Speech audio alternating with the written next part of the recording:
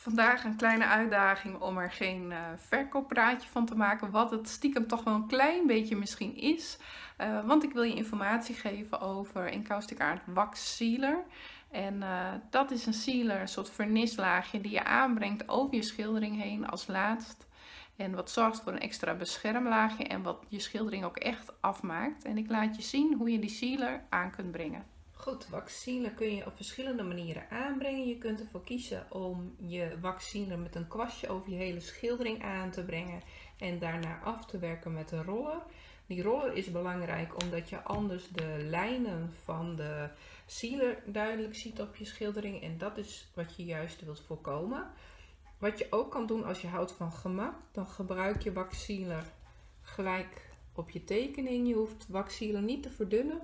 Je brengt een hoeveelheid aan en gaat daarna meteen met de roller eroverheen en gaat zo de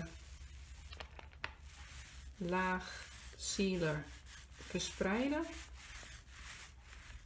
Je hoeft niet hard te rollen, zorg dat de sealer egaal wordt verdeeld.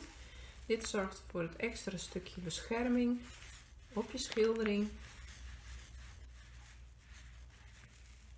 Ook al zal je dat resultaat op het filmpje niet goed kunnen zien. Het is wel degelijk heel waardevol. Niet te hard duwen, vooral niet de laatste keer dat je de schildering overgaat. Dit brengt de finishing touch van je schildering.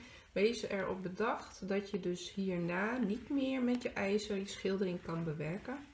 En een praktische tip. Als je meer schilderingen opspaart, kun je in één keer al je schilderingen bewerken. Zodat je in één keer een hoeveelheid hebt gesealed.